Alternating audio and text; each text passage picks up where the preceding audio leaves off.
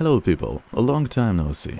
In this video we will review AutoFish 1.12 with all its new features and also talk about the issues you might run into by using the bot. Before we do this, I want to thank everyone who support the project by liking, subscribing and donating. I also want to ask you in advance not to abuse this bot. Not only you will spoil the game for other players, but you will probably be banned for this. So please, use it sparingly.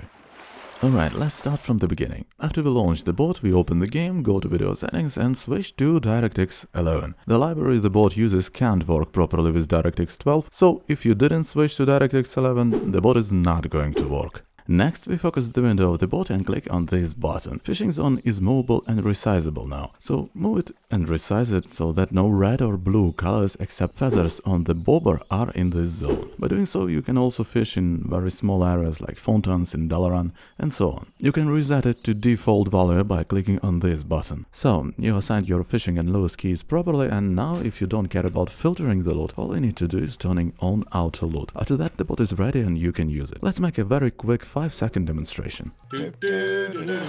Raffle mouth. Raffle mouth.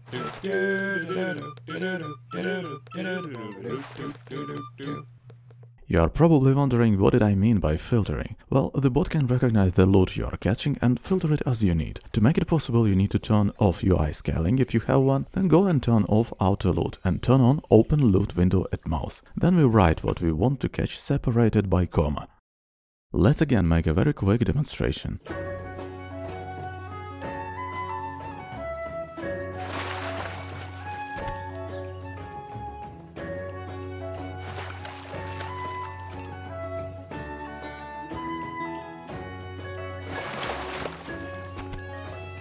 Now let's talk about threshold section. Many people still don't understand how it works. So, if the feather is bright, you can increase threshold to make the bot avoid the same color of the environment. For example, if you fish in Durata where grounds are reddish, and the other way around. If the feather is dim and dark, you need to decrease the threshold so that the bot can find the feather and the bobber. For example, if you fish in Northrend or at night. By clicking on this switch, you can choose between red and blue feathers, and the threshold will correspond to the color you choose. In some reddish zones like Durata, it might be better to use blue switch, but in most cases red feather should do. If we started talking about the feather, always mind the lighting. From one position the feather might be brighter, from the other it might be dimmer. So find the position where the bobber is as bright as possible. There are also new miss on purpose and logout login features. You should use them if you play on official servers to decrease chances of being detected. It would be even better if you always change miss on purpose value per fishing session. Today you fish at 10%, tomorrow at 5% and so on. Logout login feature will randomly choose some time after which the bot will log out, wait a little, log back and continue fishing. Next logging in will be again after some random generated time between these two values. Now again, let's make a very quick test.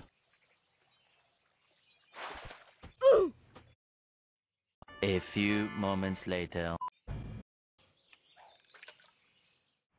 You can also control the bot from Telegram. First of all, you need to find bot father and create a new bot. You choose a name, then you should imagine some gibberish link to your bot and copy paste the token bot father gave you. Right here.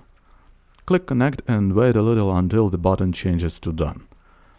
Now you open the bot and press start command. You have a bunch of simple commands here. You can start the bot, stop the bot, check the stats, quit the game and also whisper to other players.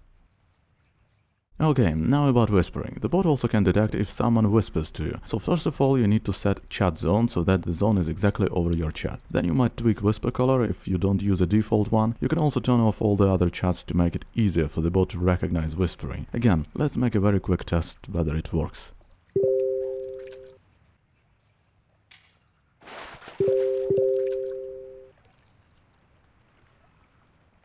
It is a pixel bot, so it works with any World of Warcraft, official and private. It is mostly undetectable with all its different randomization options, but let's not talk about disclaimers here. It's 2022 and everyone who uses bots should understand the risks. So don't ask me stupid questions like, will I be banned for using this? If you ask such a question, then yes, you will be. The bot also works with multiple windows. Watch my previous videos of AutoFish for an example. You just open the multiple windows and the bot will switch between them and fish. Whispering from Telegram won't work properly in this case.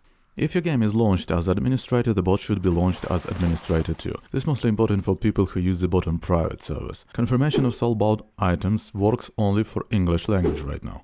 Use add-ons like AutoLoot if you need that confirmation and play on some other language. You can stop the bot by pressing spacebar. In the next updates, I will make it custom. Well, that's it. If I didn't mention something, you will find it in the guide. Thanks everyone who became a member of my GSBots community on Buy Me a Coffee. I really appreciate your support. I'm working on some new projects that will be open source yet without interface. The full version with interface will be available only for members, as well as early access to these projects. I also want to salute the people who paid for the bot, even though it's free, even $1. People who appreciate the work of others always deserve respect. Thanks for watching.